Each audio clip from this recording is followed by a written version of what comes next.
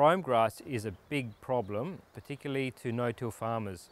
Now, over the past 20 or so years, no-till has selected for weeds that don't like disturbance, and brome grass is one of those weeds.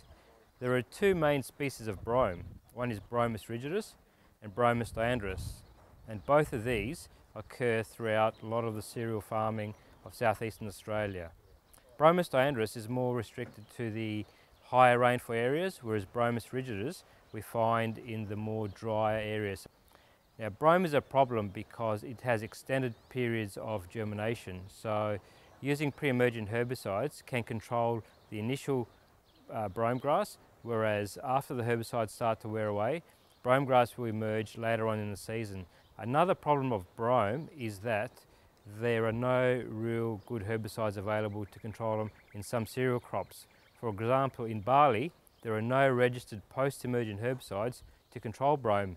In wheat, there are herbicides. We can use herbicides such as Atlantis and herbicides such as Crusader. They are all Group B herbicides. A new technology which will help is the Clearfield technology, and that is where we're using herbicides such as Intervix. They are excellent herbicides for controlling brome in both wheat, barley and canola. But again, the problem there is that these herbicides belong to the Group B class of chemistry, and so we're relying only on Group B herbicides to control brome, and that is a problem because this will ultimately lead to resistance where farmers are using only Group B herbicides to control brome. Controlling brome with pre-emergent herbicides is very difficult. There are two major sources of pre-emergent applications. We've got the knife point press wheel system and we've got the disc system. Now, using knife point and press wheels, you can get much better control with herbicides, and so brome control or brome suppression is a lot easier with a knife point press wheel system. In disc systems, it's very difficult to control weeds because of the lack of incorporation. Now, there are numerous pre-emergent herbicides which can be used to control brome. We've got trifluralin, which has been around for many years and is a really good herbicide. Mixtures of trifluralin with Avodex can also improve activity. And some of the other herbicides which are used, of course, are things like metribuzin, which are excellent but rely on rainfall. Another herbicide which is showing really good control is one of the new herbicides called Sakura.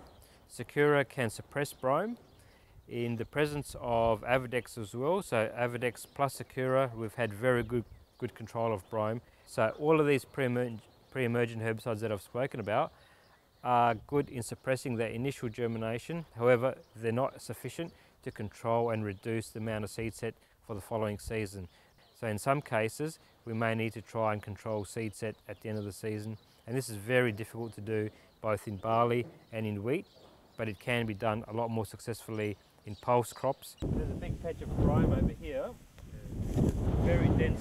2 years ago, we received a brome sample from the York Peninsula, which has survived a glyphosate application along a fence line. If you're using glyphosate along fence lines, you've been using it for many years, it's really important to change to another mode of action herbicides, such as herbicides which include paraquat, to really slow down the selection of glyphosate resistance in brome and also in other species as well.